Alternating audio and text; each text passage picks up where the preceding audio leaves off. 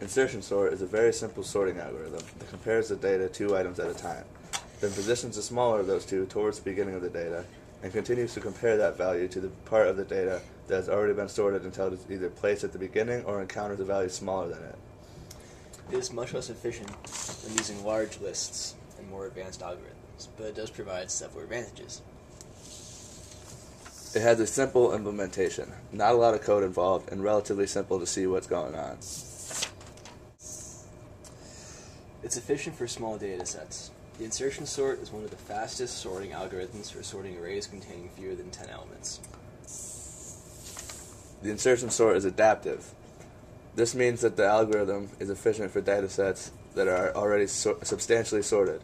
The time complexity is O times the quantity n plus d, where d is the number of inversions.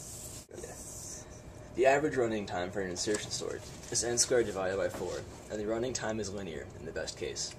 This makes it more efficient in practice than most other simple quadratic algorithms. This algorithm is called stable because it does not change the relative order of elements with equal keys. It only requires a constant amount, 0 times the quantity 1, of additional memory space. This is what's known as an algorithm being in place. Finally, an insertion sort is known as an online algorithm.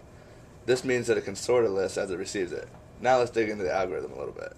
Essentially, every iteration of insertion sort removes an element from the input data, inserting it into the correct position in the already sorted list until no input elements remain. The choice of which element to remove from the input is arbitrary, and is very simple to make using just about any choice of algorithm. To further explain how the insertion sort works, we're going to show you a few simple visual examples of the scenarios an insertion sort may encounter. There are 3 potential cases an insertion sort may have to deal with: best, worst, and average. The best case input is an array that is already sorted. This seems kind of obvious, as this would entail the least amount of work. Now watch the visualization of an insertion sort as work with the best case input. During each iteration of the algorithm, the first remaining element of the input is only compared to the rightmost element of the sorted subsection of the array. So as you can see, the algorithm looks at the 2 values, determines that they are in the correct order, and puts them back down and moves down the line.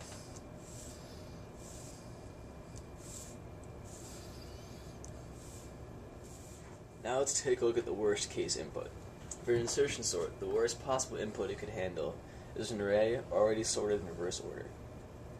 This requires the most amount of work because it has to walk over every single element all the way down to the beginning, meaning, by the end of the list, the final value has to be moved all the way down to the beginning of the list, while being compared to every value along the way.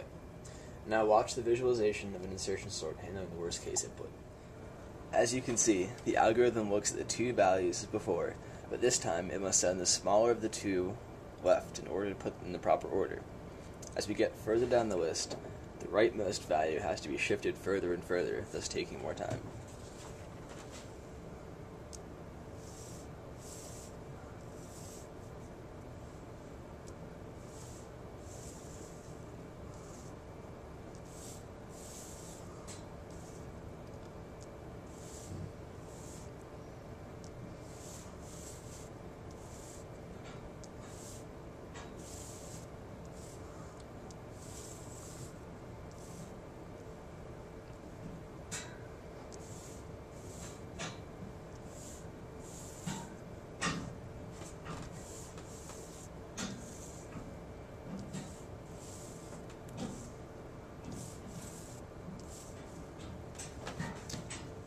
We have now seen the best and worst cases for an insertion sort, so let's move on to the average case, an array that is not sorted at all. This is the case that will occur most often, and the running time is in between that of the best case and the worst case. When working with an average case, the insertion sort works just as it does with the best and worst cases, by comparing 2 values at a time and placing them back down with the lesser value to the left of the greater value. The difference between the average and best case is that some shifting will occur instead of simply setting everything back down. There will be less movement in the average case than there is in the worst case, because the algorithm won't always have to shift something, as the 2 elements may already be in order. Now watch the visualization of an insertion sort with average case data. You can clearly see the difference between the average case and the 2 others.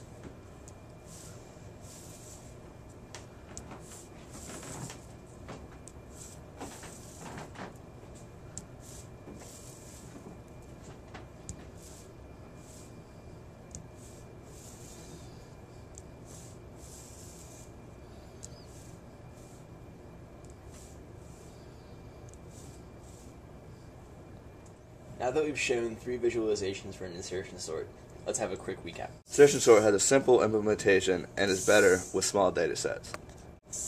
The sorting algorithm is adaptive, and its average running time is n squared divided by 4. It is stable, meaning it doesn't change the relative order of elements with equal keys, and it only requires a constant amount of O times the quantity 1 of additional memory space, which makes it an in-place algorithm. It's an online sorting algorithm, which means it sorts the list as it receives it.